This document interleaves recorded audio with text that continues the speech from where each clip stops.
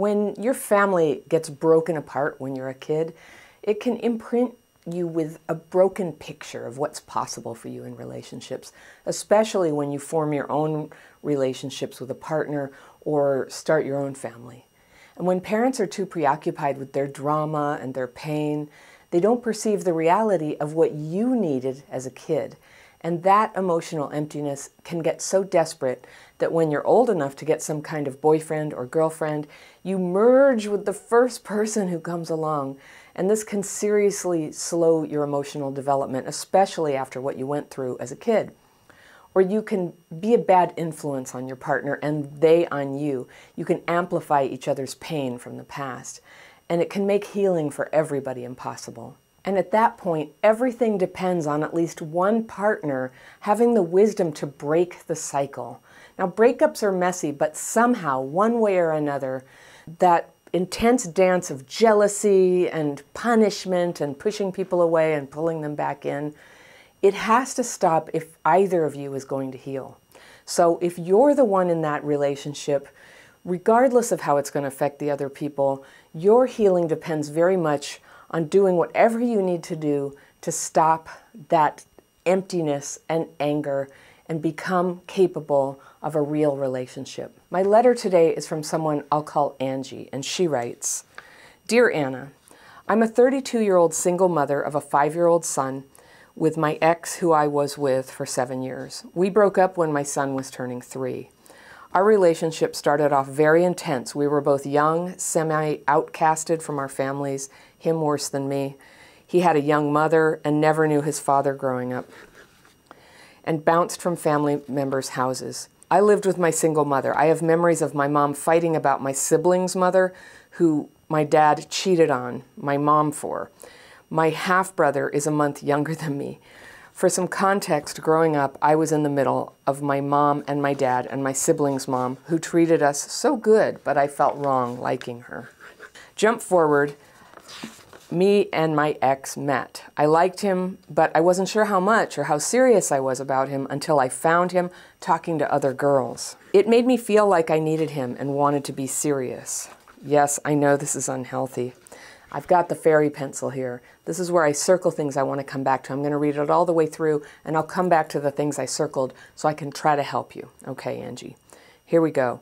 I began to feel super insecure after this, and the cycle began of insecurity, jealousy, resentment, and him getting caught over and over, me taking him back over and over. This went on for years and got worse each time until he cheated and got a girl pregnant and had a daughter. He begged me to stay. I wanted to stay because of how bad it hurt me to be out with him and this girl having a baby. Out of hurt, spite, jealousy, I told him I wanted us to have a baby. And we did.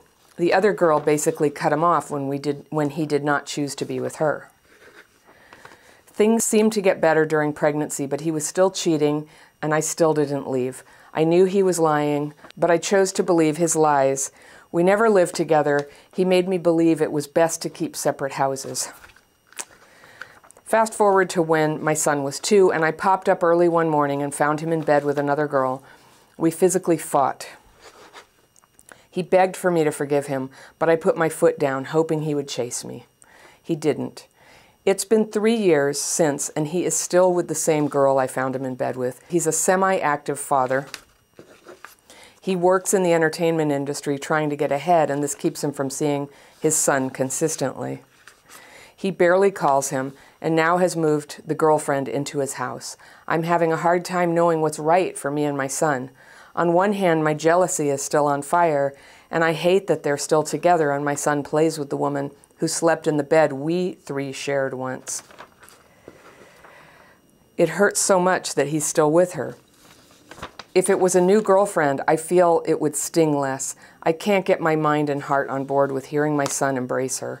I try to do what's best, and I have let my son go there overnight as usual, but the last time he came home, I was set off and exploded on his father about having her around him because she bathed him. Arguments always blow up every few months. Now that my son is older and he's starting to understand and hear things. I've even told him this last time I don't like her, which I'm not proud of. I honestly don't want her around my son when his dad doesn't even spend real solo time with him. They have a house together while me and my son live in my mom's house in a bedroom together. They are living the life me and my son would have had if he had not cheated. I told him I do not want my son there while she is, and for her to go to a friend's while my son is over, or he will not be sleeping over. Is this unfair? What can I do to get a place of indifference? I want to move on, but it's hard when I'm constantly reminded of the pain dealing with him and his girlfriend. I feel I'm rightfully upset. Is that wrong, to be bitter when it's rightfully so? He did do awful things to me, gaslit me, and chucked me when he found someone else who seemed to be his perfect counterpart. How lucky for him. He gets to move on and have a perfect life with this girl and my son that he will repeatedly throw in my face. I forced him to, so too bad. Ashamedly, I've told him as long as he's with her, I'll always raise an issue for him to deal with. I know this is wrong, but I'm struggling. Please help. Okay, Angie, I'm really glad you wrote. It's so important. Once the kid is in the picture, your CPTSD issues and the way you're handling relationships, there's an urgency to clear it up. Because now you are on the brink of passing this on to your child, what you went through. And it's so interesting, isn't it, how you were treated as a kid and the family dynamics of your mom getting cheated on and then your dad going off and having a kid like a month apart from you and this other family that he was with and all the fighting and all that. So you grew up with this. I'm just going to ask you right now, are you willing and are you ready to break the cycle? And I hope you say yes, because the last thing your kid needs or the world needs is to have what your parents did to you happen again. Okay? It's not a happy place. I'm going to wager your mom is not a happy person after all of that. And you don't want your son to be playing out this drama again, 20 years from now. All right. So let me see if I can help you. I'm going to just I come back to things I circled and mentioned some things you said. You and your ex met 7 years ago, and you liked him, but you weren't sure how serious you were until you found him talking to other girls. So for you, it wasn't love, it was jealousy.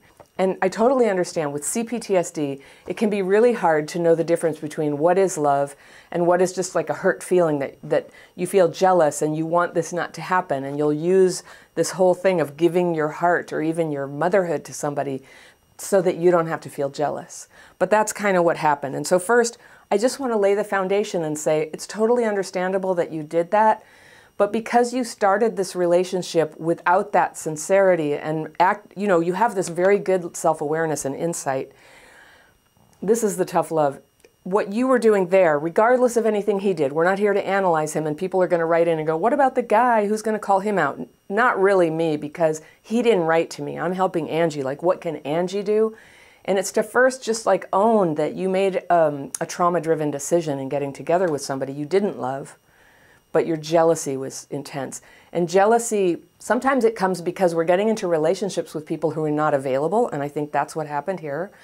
Also, sometimes we get jealous because we were never properly loved as kids, and that whole thing of attaching in a romantic way to another person activates that old wound where you were not cared for and nobody stood by you when you were little. Your parents' drama ate up all the oxygen in the room. You kids were left to overhear all these horrible fights and things. I'm so sorry that happened for you. So this jealousy thing, it's not very good information, actually. It's not great information. It's trauma-driven. Your CPTSD generated it, but it wasn't you thinking to yourself, this really is the right relationship for me. I'm going to get up on my toes and do my best to, work this relationship out. That's not where it came from. So you said, when you saw him talking to other girls, it made you feel like, I needed him, I wanted to be serious. And that's unhealthy, you say. And you began to feel super insecure, and the cycle began of insecurity, jealousy, resentment of him getting caught over and over and taking you back over and over. So because both of you were outcasts from families, you have a trauma bond. That's what you have. He betrays you, you throw him out, you take each other back, you try again and again and again. That's a trauma bond. And it's intermittent reinforcement. I do think a lot of people are going to say, how dare he cheat on you? But I'm like, you were never that into him. He was never that into you. There was a strong feeling there. It may have been like intense at first, but he was always sleeping with a lot of people. So if you didn't have CPTSD and you were able to date, like, you know, some perfect person, which none of us can, but if you could, you would have seen that first sign of behavior. The minute he was like talking to other girls, you would have been like, this guy's not available. And the reason we can't see it is because of CPTSD, and also because it kind of matches the way we're not available at stages of our life. And it might manifest in different ways. One way we manifest not being available is like latching on, clinging to relationships with somebody who's not available. So he had this constant pattern. You know, he wasn't the guy who was in love with you and wanted to marry you and be with you and be faithful to you. That wasn't it. And then he went and got somebody pregnant and had a baby with her. And then out of spite and jealousy and hurt, not out of love. And I just got to say, this is not the greatest reason to have a child. It sounds like you weren't ready at all. You wanted to have a baby to hurt him, to claim your dignity, I think, after the indignity of having him go get somebody else pregnant. But I think in your mind, like outside forces or he was doing this to you. And what I do here is I help people who are hurt by trauma, who keep having a bad cycle in a relationship, just go, you know, where did you make the decision to, you know, commit to this relationship? And a kid is the biggest commitment you can make. Like, whether he gets full measured in parenting or not, like, you guys are connected forever. There's going to be this lifelong connection. And I bet you didn't know that when you had a kid. I had a kid as a single mom, and I had not, I mean, I feel like I should have known better, but I didn't. I didn't really get it. And I also, I was trauma-driven, but also, it was also part of a good motive, and I'm sure it was in you. Like, I just knew that I really wanted kids, and I was pregnant, and there it was. So I moved forward, and I'm really glad I did. Like, it all worked out. But I had a lot of the challenges you have. It was hard. It was hard to, you know, manage the relationship with my kid's dad. We had 2 kids, and it didn't work out, but we were able to skip over all this like rancor at the end. It was hard at first. And I will tell you about this. He and I made a course. It's not really part of Crappy Childhood Fairy, but I will put a link to it down below. It's called Positive Shared Custody, and it's for people in exactly your situation where you're not a couple with the other parent, but you need to work out a positive thing that's good for the kid and happy for everybody. So that link is going to be below, but stay with me here. I just want to talk about what you're going through, okay? So then you had the baby, and the other girl cut him off, and when he didn't choose to be with her. So she obviously had a little less trauma than you, and she could see that for what it was. You cut a guy off when he does that. But you know what? Now, once you have a baby, there's this huge motivation to keep a good relationship with the baby's other parent. So, good on you. You tried to do that. It seemed to get better during pregnancy, but he was still cheating, and you didn't leave. And you know, that's what people do during pregnancy. You just kind of deal with what you have to deal with because you're vulnerable, you're going to need help. It would take an incredible, audacious courage to break up with somebody in the middle of pregnancy. It can be done, but I don't know if you had the family support to make that seem like a good option to you. I totally understand. I knew he was lying, but I chose to believe his lies. We never lived together. He made me believe it was best to keep separate houses. Okay, you never lived together, and he made you believe it was best.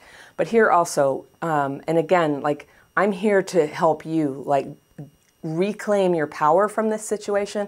And what I see here is a little bit, you still are endowing him with all the power by which your life is going to be good or bad. But you actually have that power, and part of how you're going to realize that is just to say, no one can make you believe that. You know that living in a separate house from somebody who you're raising a child with and who's technically your partner, you know that living in a house is a very significant deviation from what people normally do. And it usually means somebody does not want to be sexually monogamous. It might not mean that, but you know, you chose to believe his lies. He'd been cheating before. I know that you knew in your heart what was going on. And I also understand if you decided to just kind of be okay with it for the time being so that you could have his help and participation while you were in the most vulnerable and difficult part of raising a child, which is the early, you know, like the first year, and it gradually gets easier. So fast forward to when your son was 2, and you say, I popped in early one morning and found him in bed with another girl. So popping in early on the guy, I think that was your good intuition, just wanting to not be lied to and just know, right? You already knew. You knew, you saw confirmation. Yeah, he was sleeping with other people. So he was not somebody who could make a commitment to anybody, it's clear. And his behavior is pretty much frowned upon by society everywhere. getting women pregnant, not really showing up to care for them, not being honest with them, not doing his share. It's crappy behavior. I totally get that. I do not approve. But again, we're going to come back to how do we help you now? What do you do now? Because he is who he is, and he's not your partner anymore. And I don't think he's ever going to be. I think that's like 100% clear. So what you're dealing with now is this attachment to him and this bitterness towards him and feeling like it ought to have turned out differently. And that's what we do, but I want to help you let that go. I want to help you let go of the fantasy of a hypothetical reality where he was not who he was and you were not who you were. And if you were not the person who got together with a cheater, you wouldn't have been with him. This is not who you would have had a kid with. But here you are, you have this kid. I bet you love your kid.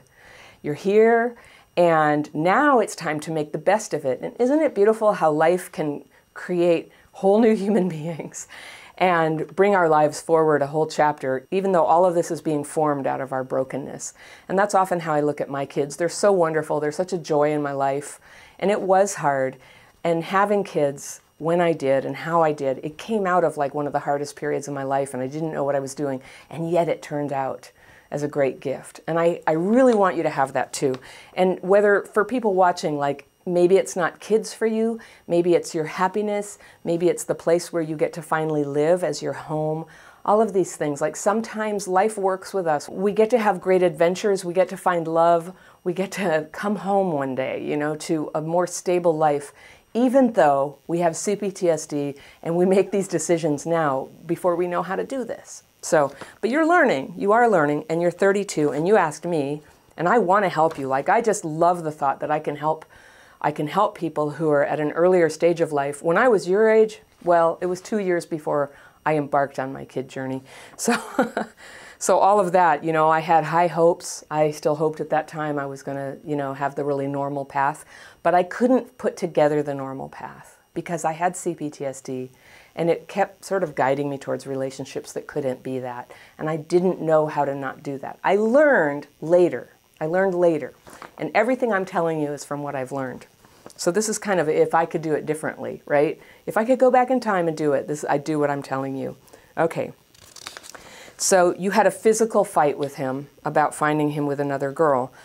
And I guess if it was your understanding that you were in a monogamous relationship in 2 different houses, you know, I can understand you being so upset. But when you physically fight with somebody, you're crossing a line that's very hard to come back from. And so first of all, Angie, I want you to really, really take that seriously. And I want you to go into your heart and get all the support you need to make a decision that you will never, ever strike another person, and you will never, ever stay in a situation where someone strikes you. In this situation, because you sprang up on him, you came into the situation. He wasn't being honest. He was hurting you, but you brought that drama into the room. And so the good news about that is it means that you have the power to not make those decisions anymore. If you've been in violent relationships in the past, it can be really hard to change the pattern. So I just, again, put your top priority. Your top priority is never to have a violent interaction again, unless you are defending yourself against somebody who's attacking you, which happens randomly. But I don't want you ever in a relationship with somebody who does that. If they do that, you never see them again.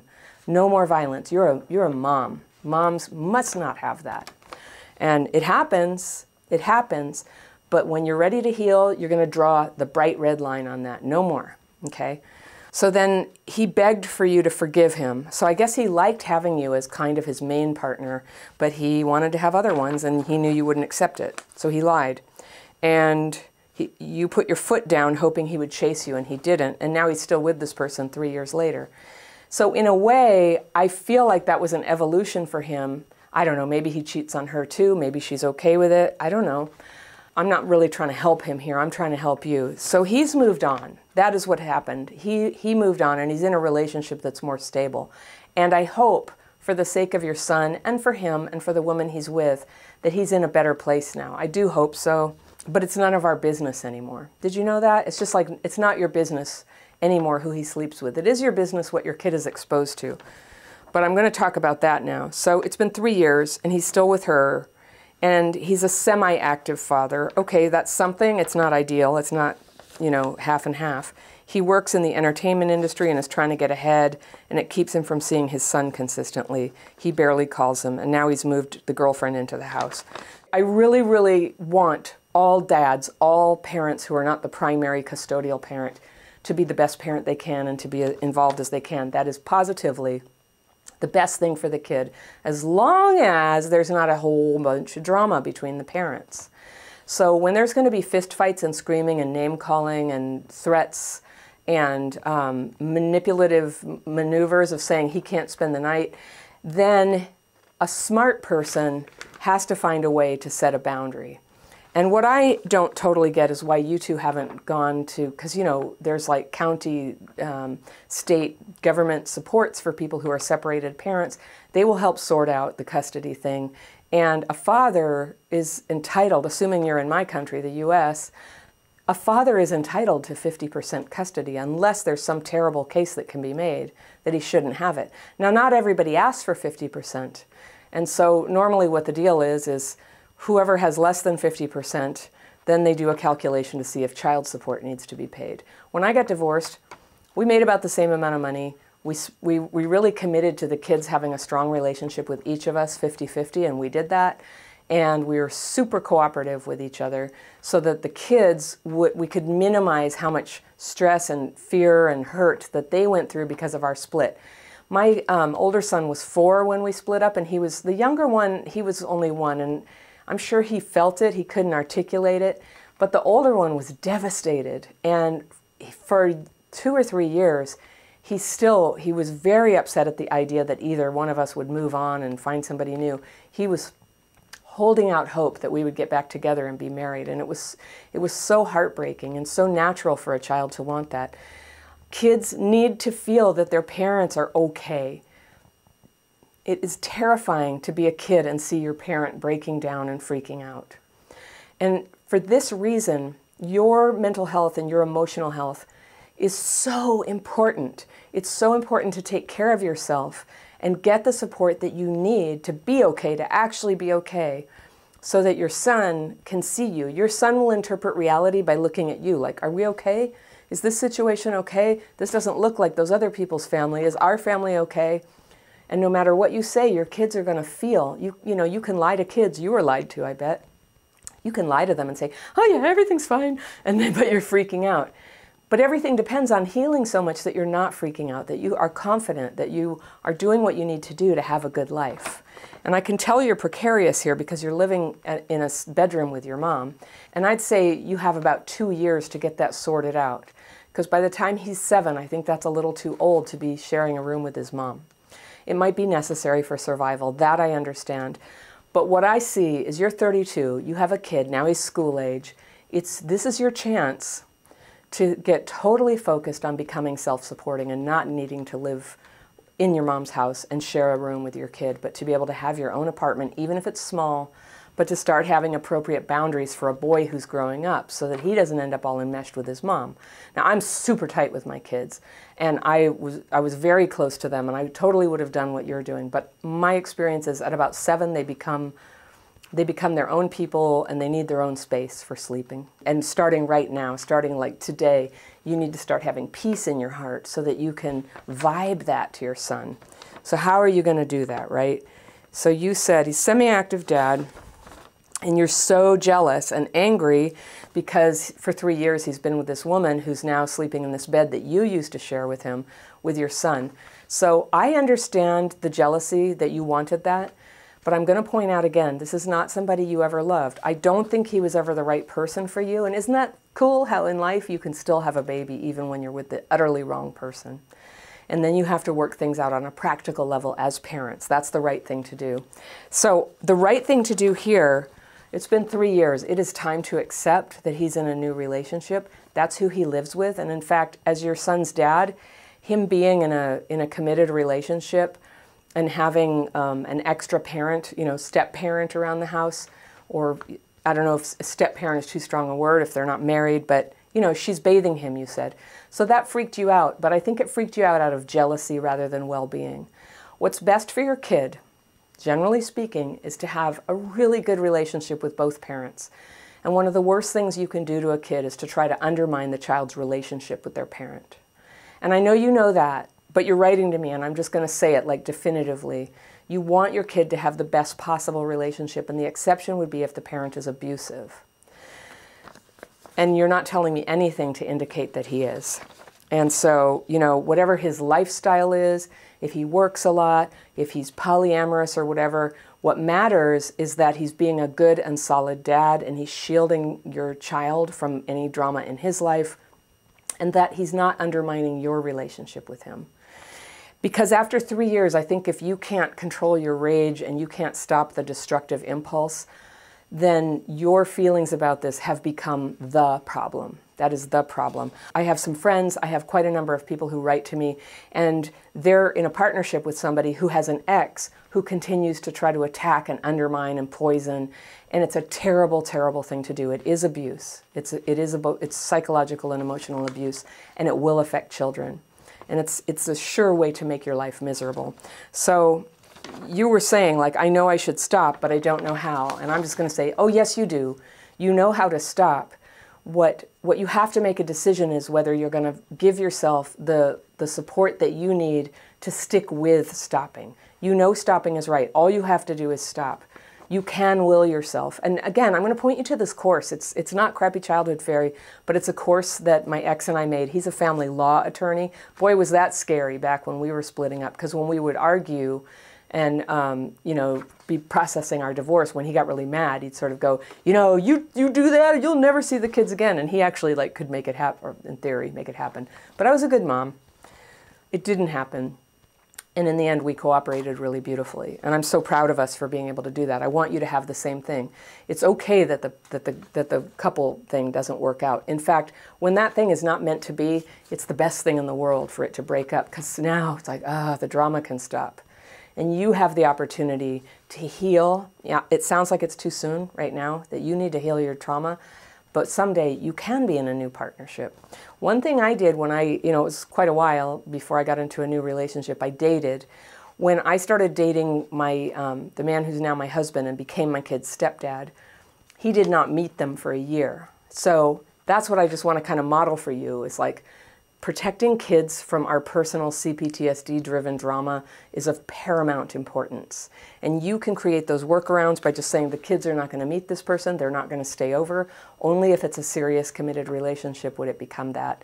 And to the best of your ability, I know that's may not be possible in every situation, but just commit that your child isn't going to see you in conflict with his dad, and you will never talk smack about his dad. So that's what to do. There's things that you can say. When my kids were older, they asked me about something about their dad that was something I had a negative opinion about. And they said, is it true that da-da-da-da-da? And I said, I've heard that, but I don't know. And that way I didn't gaslight them, but I also didn't validate this bad thing that I didn't know if they knew or should know, you know? So it can be a fine line to walk sometime, but I felt like that was a pretty good answer to deal with it. And they actually have a really good relationship with their dad. Their dad has remarried a woman I love and respect, who's been a lovely person in their life. And I've just been able, by healing my trauma, I was able to feel good about her even before I met my person. And then I have my person. Everybody really supports each other. We really got our head around the primary importance of living in such a way that was helpful to the kid. So here's the thing, even if people watching, if you don't have kids, they're very important, but they're also like a little barometer of like, how am I doing? And so the things that you do to take care of a child and keep their life happy always has the same benefit for yourself. So if you're not a parent and you're having these kind of cycle of high drama relationships, you can ask yourself, what would I do if there were a child involved? And do that, because there is a child involved. It's you. It's your fragile self who went through what it is, went through what you did. And so when you act according to that, I need to have peace, I need to have cooperation. And when there's no child involved, you get to completely cut ties. And that is often the best thing to do with a terrible, tumultuous relationship. It really hurts when you're doing it. When you have abandonment wounds, it will feel like you're going to die. And that's why I say support yourself. Become willing to support yourself. And how you do that is with 12-step programs. It might be therapy, it might be group counseling. There's stuff for single moms. There's so many support systems. The wonderful thing is there are so many support systems out there, and many of them don't cost anything. And I think you don't have the money to do like therapy that you pay for. You can come do my daily practice. We do free calls. There's so much like good stuff that's free on my website. You can do that. But 12-step programs, they're fantastic. And somehow I have a feeling that either you have some substance stuff or you were affected by people who did. And that means you qualify for Al-Anon, you qualify for ACA, Adult Children of Alcoholics and Other Dysfunctional Families. And so, yay, maybe Sex and Love Addicts Anonymous, don't let the name scare you. It's for people who get messed up in relationships. So that could be a wonderful thing for you. And then you can get on your feet. When you have less drama and more joy and more support and friends and love in your life, then you can get on your feet financially. I can't say enough about how important that is. I think it's overlooked. I think a lot of the people who create literature for traumatized people, like maybe they weren't so close to the edge of poverty as some of us were, and that as a single mom, it is so important to have that financial house in order. And hopefully because your ex is, got this career, he's going to be able to contribute financially in a way that's helpful. That's, you get to go to court for that, and that's required. So hopefully you'll do that. But completely exit the drama. Just exit the drama right now. A good, harmonious relationship with him is the best thing you can do for yourself and your kid. So you said your son is older and he's starting to understand and hear things. So this is your cue. This is when you wrote to me. Good job. You don't want your ex's girlfriend around your son when he doesn't even spend real solo time with him. So I'm suggesting you let go of that goal. That's actually not best for your son. What's best for your son is that he has a good and unobstructed relationship with your dad. Again, when there's not abuse in the situation and your child's not being, neglected, like, left outside or not taken to the emergency room if he needs stitches, that would be neglect. If he's just kind of like a funky person who makes some mistakes and is imperfect but not abusive, then you just want to get out of the way and let your ex have his own relationship with your son. It's really important for kids to have a relationship with both parents. And kids who don't have that suffer. So you want him to have that, and you need to let your ex parent in his own style, in the way that works for him. And he is in a big partnership where they live together. And presumably his partner has agreed to help in childcare. So this is actually a good thing because you are a two-household family now. You're still a family, you're still raising a kid together, but it's two households. So it's time for you to use that time when your son is with his dad to go take care of yourself and go start healing those emotions that would have you fighting to keep a guy who mistreated you, who you were never that into, so that you can cooperate with him in having a harmonious two-household family. So you say, what can I do to get to a place of indifference? And I would say, indifference is not really the goal. You don't want to not care. You want to be supportive. You actually want to be happy for your son to have a good relationship with his dad, and however his dad's family sort of grows over the years. Maybe he's going to have more children. I don't know. Your son will always be part of that family too, and you want that. That's a good thing. That's a strong thing in his life. I want to move on, you say, but it's hard when I'm constantly reminded of the pain dealing with him and his girlfriend. So it's painful to you because you're attached to an idea of something that does not exist, and in fact it never existed. This guy never was your die-hard, committed, monogamous dude. That's never who he was. There were always problems. And so you have an attachment to a fantasy you had, and you can't make it be real, and you're mad at him that he can't make it be real. And there's an easier way to look at this, and in time it's going to be easier to see this. It just is what it is. It's a kind of stitched together, cobbled together relationship family that a new person came out of. So that's a wonderful thing. There's this little boy, and this relationship was not the one. You can do better, and you can do better when you heal this trauma inside. And you become a woman who's no longer entangled with the emotions of the past. If you've seen some of my other videos about cab light, people who have a big dramatic entanglement with an ex are not good partners, and no healthy person will want to date you if they know that's what's going on. I don't mean to scare you, but it's just reality. If you're ready for a good relationship, it's just time to clear that up. Start supporting, accepting, and then keeping a vigilant eye and making sure your son is well cared for. But do not interfere with your ex's relationship with his girlfriend or the way he would like to parent, unless you have a reason to think it's abuse. And if you do, then what you do is you call the Child Protective Services. You don't try to, do it yourself unless it's an emergency.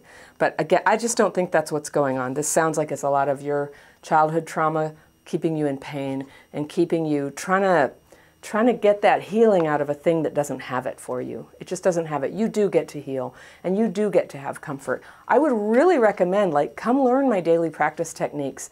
They are so comforting, and when you're freaking out and you feel alone and all these feelings are coming up and you feel like you're going to yell or you're going to make a phone call you regret, then you can just sit down and you can write your fears and resentments on paper and ask for them to be removed, and then take a nice healing rest. And this is a very specific technique. I teach it in a class that's called the Daily Practice. It's free. You can learn and try it in less than an hour. It's always linked on the free tools page of my website, and that free tools page is always linked down in the description below all my videos. So check it out. There is comfort available for you, and it's comfort that's reliable and that doesn't have terrible consequences of messing up your relationships or your parenting. The last thing you told me is that you said, ashamedly, I've told him as long as he's with her, I will always raise an issue for him to deal with. So you know what you can do? You can work that through and you can go talk to him and apologize for that and say, I'm sorry I was reacting. I'm not going to do that. I want you to be successful as a parent with him, and I want us to work together for the good of our little guy. That's a really good thing to do. It's always okay to apologize, and I have a feeling your apology will be accepted, and hopefully all the adults involved will all want the same thing. So good luck. This is so important. Good job reaching out. So I'll put the link below. The course is called Positive Shared Custody. It teaches specific concrete strategies that you can use whether the other person is participating in this course or not. You can use them to reduce the conflict and have more harmony and more successful co-parenting of your kid. So if you like this topic and you want to learn more about why clinging to relationships is especially harmful with CPTSD, I've got a video lined up for you right here, and I will see you very soon.